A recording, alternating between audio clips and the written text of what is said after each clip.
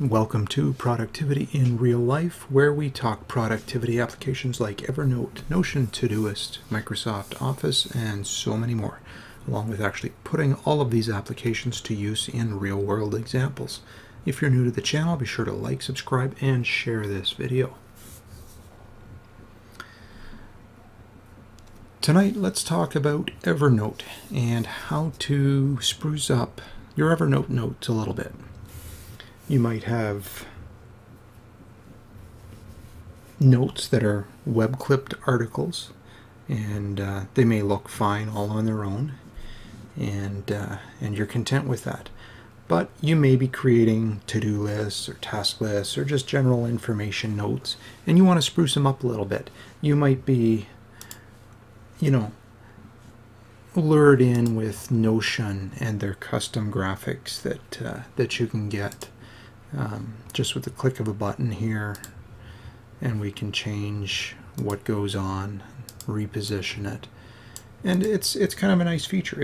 It dresses up your notes in Notion quite nicely. But what can we do if we're Evernote users? Well, we can put in whatever graphic we want almost as easily as what you can with Notion. All it takes is just finding a graphic that you want to use, and for me, I like going over to Reddit and jumping onto their widescreen wallpaper thread or board, whatever you want to call it. Scroll through there and find an image. Here's something right here. So we'll just click on that, open it up. Nice stormy skies, a lone tree in the middle of a field, which I guess this is maybe a golf course. Save the image to our computer. We'll put it on our desktop just for ease of finding. Hit save. Then we're going to jump over into Evernote here, create a new note, and drop that image in. Now you might be saying, well, that's a little bit big. Well, yeah, we can right-click, annotate this image. Once you've got your image annotator up, click on the cropping tool and just resize it a little bit to make it look how you want. We'll maybe go with that right there. Close that. And there's our image header. And we can go storm chasing log book.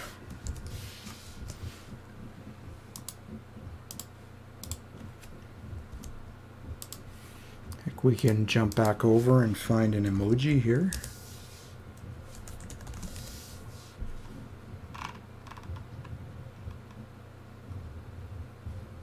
Here we go. Copy, paste. We'll make it a little bit bigger.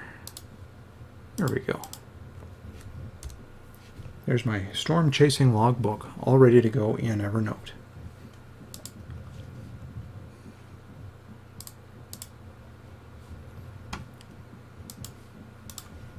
Custom graphic, our header, and a little emoji there just to give it a splash of some fun, if you will. Not quite the same as in Notion, but you get the idea. It's very easy to do.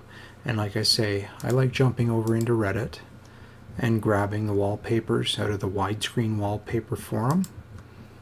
And there's lots in here to choose from, just a matter of finding something and downloading it to your computer desktop and dropping it into Evernote, and then a simple annotate your image, which is a right click, annotate, resize it or crop it down a little bit.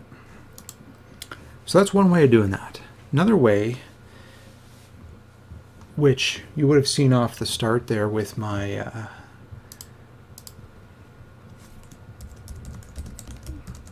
post-lockdown tasks.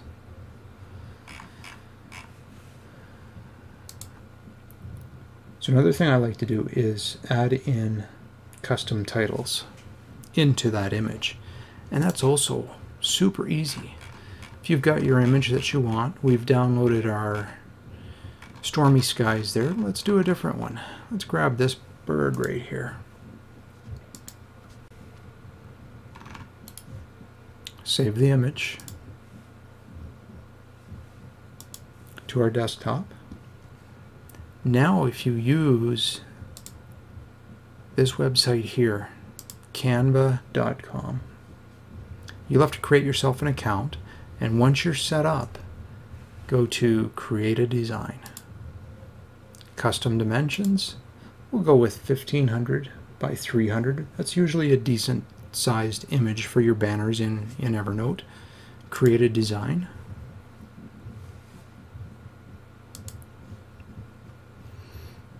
They don't have anything pre-built for that size, but they've got some different templates. Each of these lets you drag an image into each of these different spots. So just for simplicity, we're going to leave it as this. We're going to go to our Windows desktop here. Here's our bird that we downloaded, and just drop it in.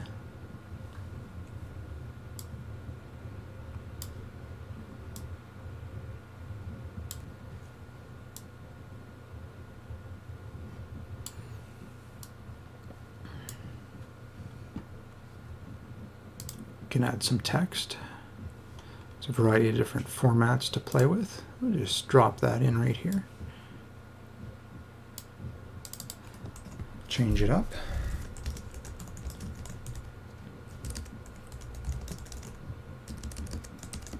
We'll just do that.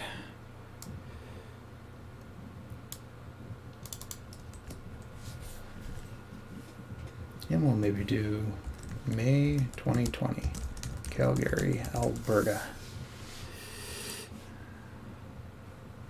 Adjust the position a little bit. Hit download. We'll leave it as a PNG. Leave everything basically the same here. PNG is suggested. Don't change the size or anything. And just hit download. Prepares your design. Save it onto your desktop here. My bird watching log PNG. Hit save. And there's our file there that it just downloaded. You can close that out. Jump back to Evernote, make a new note, and just drag that in off of your desktop. And there you go. And now you can start your bird watching journal.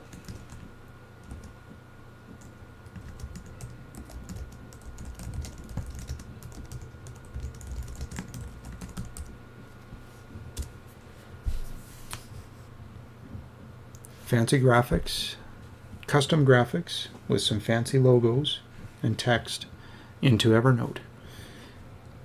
It's not quite the same as Notion, but you get the idea. You can spruce up a whole lot of your notes fairly quickly. We did all that in just a matter of a couple of minutes. Do that in Evernote, and you can actually even do that, use that same graphic over in Notion if you're a Notion user. It's just a matter of change your cover image, upload, choose that same image that we just created and downloaded,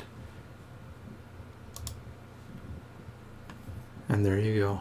Reposition if you need to, and done.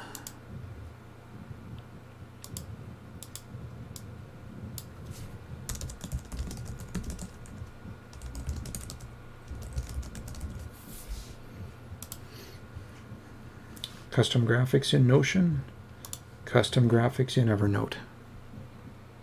Takes about 2 minutes to do, and it'll spruce up a whole lot of your notes. Makes things a lot nicer to look at, a lot more appealing. And if you're drawn to Notion simply because of some of the glitter, well, like I say, you can do the same thing. Oops, Notion cuts that off depending on your sizing. Evernote resizes no matter what you got going on here.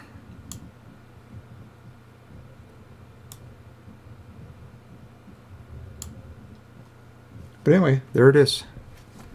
Nice, quick, simple way to clean up some notes in Evernote, make things pop a little bit with some color, and yeah. Let me know in the comments section if you've got any questions. Otherwise, thanks for watching Productivity in Real Life and our Working with Evernote series.